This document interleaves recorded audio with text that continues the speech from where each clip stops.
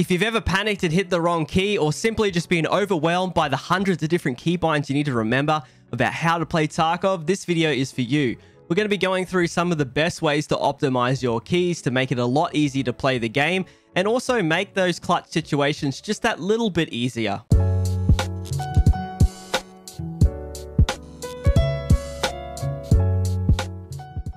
So we're here in controls. Let's go through the 4 different types of keybinds so you guys can understand what they actually mean. The first one's actually going to be release, and that means that the action activates as soon as you release the key.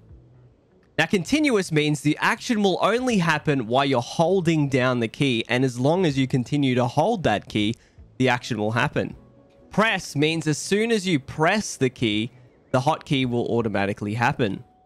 And double click is pretty self-explanatory. It just means you have to press the key or action twice for it to actually register. If we're using double click, you need to realize that this slider down the bottom here, double click timeout, is the amount of time that it actually adds a delay between each key press. You do not want to have this on 1. You want to have it on the lowest possible, meaning that you can only realistically double tap every 300 milliseconds as an input if you want to have any of the keybinds. So let's just quickly go through the movement keys. Now, obviously, this is the same as every shooter. You got W, A, S, and D. And as for smooth leaning, if you actually hold left alt and hold A and D, your character will slowly adjust to a position left and right. This is great for getting small angles, and I actually keep this keybind exactly as it is. Now, as for leaning in general, you need to figure out yourself whether you want it on toggle or whether you want it on continuous. What I mean by this is if you have it on continuous, you need to be holding the key to actually stay in the lean position. Whereas if you want to change it over, then you want to actually have it on press. Now, you also may be wondering why my key is actually such a strange key. We've got equals and we also have hyphen. Now, this is actually because I do my leaning with foot pedals. With the amount of buttons you actually need to press, using foot pedals is one of the easiest ways to take pressure off yourself and actually free up a bunch of keybinds. Now, you guys don't have to use foot pedals for leaning, but I will consider actually recommending it to you guys. You can get plenty of different USB pedals off eBay or anything like Amazon, and they make a huge difference when it comes down to being able to do quick leans while aiming and also holding your breath at the same time. Now, one of the major changes that I've made is when it comes to switching between sights. I've actually had this on left control and specifically on release, which means when I'm aiming, all I have to do is just tap control once and it will automatically switch between the sights. At any stage, if I hit control, it will actually switch between the top sight and the bottom sight, and it makes it so much easier for me to be able to quickly change between scopes without having to press a bunch of convoluted keys. Now, the rest of these are pretty simple, but what I've actually got here is I've got push to talk on E, and that's because, like I said, I got foot pedals. So it allows me to talk to people without having to worry about standing still. I don't have to reach over to the other side of the keyboard. It's not awkward, as well as that push to talk is really vital in the game for talking to people and, you know, talking your way out of bad situations. But you want to have your push to talk key somewhere nice and close within the vicinity of your left hand so that if you do need to talk to someone, then quickly react if they try to betray you, that you don't have to be moving your hand from one side of the keyboard to the other. So next up, pretty much every single one of my keybinds is exactly the same as the default, but I did want to point out that one of the ones that are different here is when it comes to reloading weapon. Now, I actually have this on R for release, but you'll see the one below is called emergency weapon reload, and this one here is double tap R by default. Now, the reason that I would consider changing it to something else, like maybe hold down, so put this on continuous, or, you know, changing it to a separate key, is because if you do have it on double R, you have to wait 300 milliseconds between spamming double R for the action to actually happen. And the truth is, the emergency reload is an animation where your character physically throws the magazine on the ground to grab the next one. And waiting 300 milliseconds between the input of your R key is the whole reason that you are trying to save time, because you are getting pushed or you would really desperately need that mag in.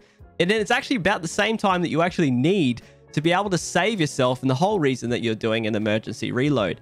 So I consider changing this to continuous, or actually putting it onto a different key for whatever feels comfortable for you. So one of the next keybinds here is you're going to see switch fire mode is actually different. I've got that on mouse 3.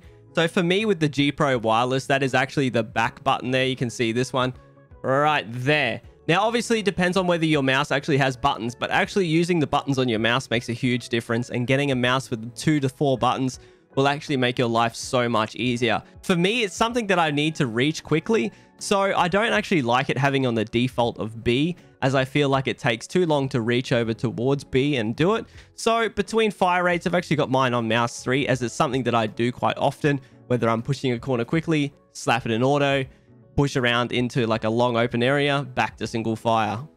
So one of the new features that got added to the game is checking malfunctions before you fix them. There's a heap of different type of malfunctions as well as other systems in the gun. But one keybind that you need to remember is that you have to have something easy to press for checking chamber and fixing malfunction, because this is something that happens at the worst times in firefights, and it's something that you need to deal with before you can fight your enemy. Now, if this is not an easy to press key, you're screwed. So what you want to be doing is adding it to something that's comfortable for you and you don't need to reach far away. For me, I've got this set as tilde or the console key, because this is a key that I accidentally sometimes panic press when I get jump scared, and it's a key that you don't want to be bringing up the console with. Trust me, I've hit it plenty of times. I played this game for about 6,000 hours and I still sometimes panic hit the console key. So I've completely unbound my console key to tilde, and then what we're going to be doing is we're going to put check chamber and fix malfunction on tilde for press. Okay, now what you want to be doing is you want to be pairing this with the same key that we set for another keybind further down, which is inspect current weapon. Now I've got this one same set as tilde, but this time I've actually got it on continuous. So as soon as I get a malfunction, I'm going to be holding the tilde key. He's going to automatically check the gun, and then I'm going to tap it a second time. The second time will automatically fix the chamber. Now there's plenty of different ways of doing this. You can actually have check chamber and fix malfunction on release, and you can also go ahead to inspect weapon and put it on press. What this will mean is that if you press the tilde key or whatever key that you decide, he will check the gun, and when you let go, he will fix the chamber. Now the problem with this is that you can never inspect your gun without actually doing both animations. So you have to inspect your gun and then clear chamber or check chamber every time. Now this is good for having everything all in one button press.